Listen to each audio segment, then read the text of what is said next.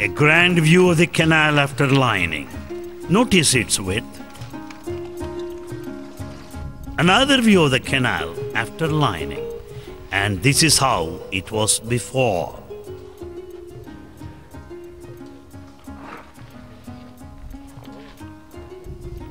To take care of sudden and unexpected flooding, 3 escape structures were specially constructed. About 4,000 workers were employed and the project was completed in record time. In keeping with Swami's assurance, the Sri Sathya Sai Central Trust spared no expense, aiming at perfection. In all, about 200 crore rupees were spent so that the people of Chennai would not have to go thirsty anymore. In recognition of all this, the Andhra government has now renamed the Kandalaru-Poondi Canal as Sai Ganga.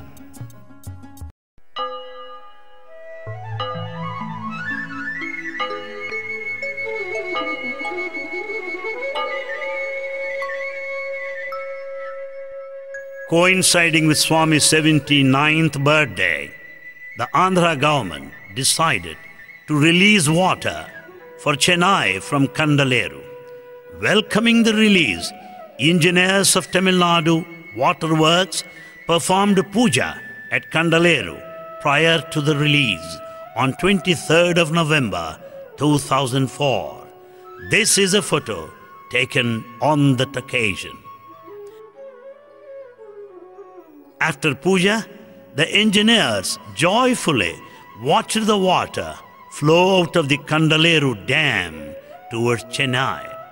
After waiting for more than half a century, a dream was at last coming true. The water released at Kandalaru on 23rd November reached 0 point at the Andhra-Tamil Nadu border at 6 p.m. on Monday, the 27th November 2004. Interestingly, this happened to be Bhagawan's birthday according to Telugu calendar. Thus, both the release of water at Kandalaru and its arrival at Chennai coincided with joyful and most sacred festivals. This is the photo taken when the water had just reached the 0 point.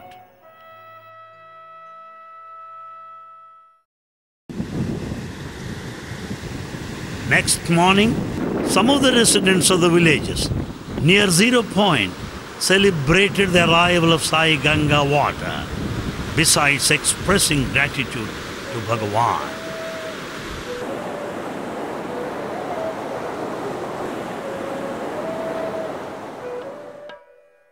We'll now take a tour along Sai Ganga, starting with the Kandalaru Reservoir. A grand view of the huge water storage now possible.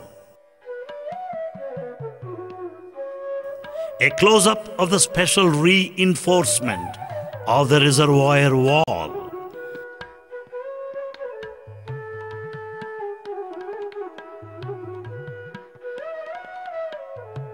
This is the channel that brings water from the reservoir to the dam in Kandalaru, from where water is released to Chennai.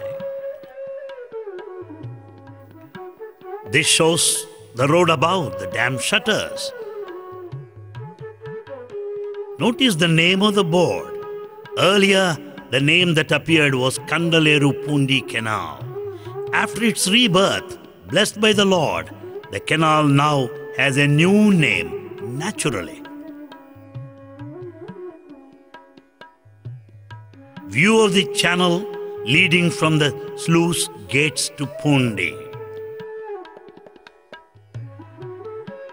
Water flowing out of the sluice gates towards Chennai.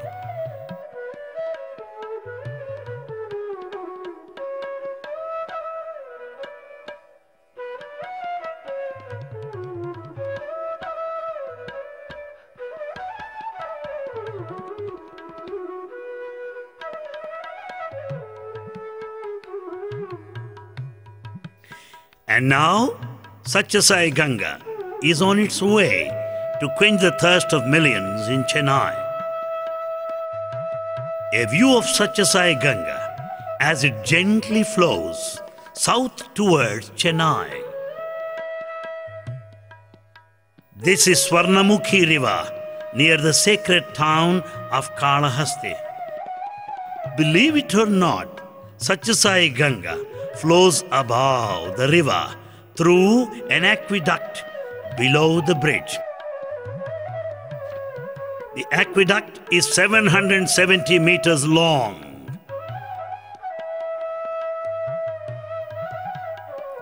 A view of the canal as it emerges from the aqueduct.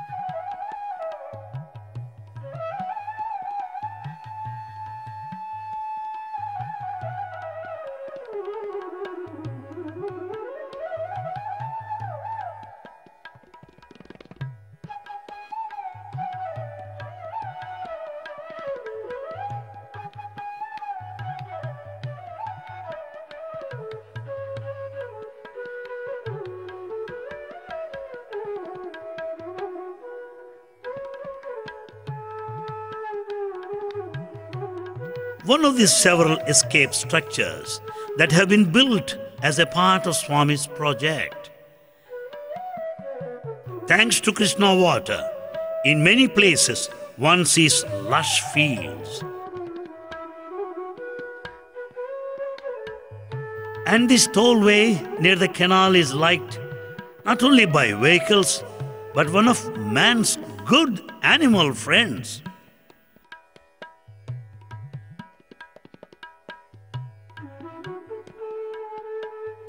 Another aqueduct across a small river.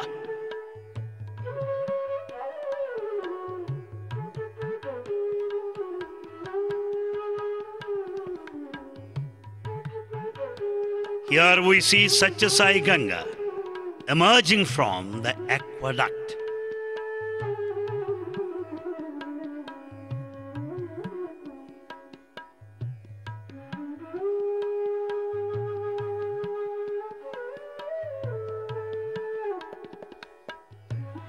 It's not all plain sailing. In some places, the canal has to flow in hilly terrain.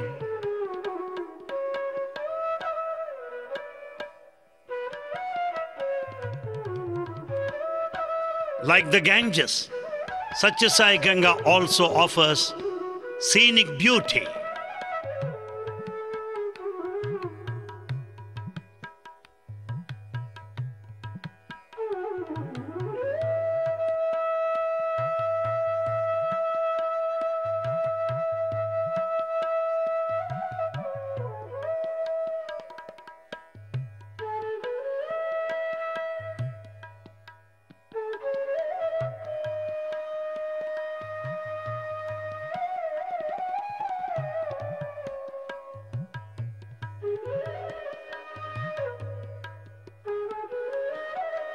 Here we see the hill has been cut to help the canal to flow.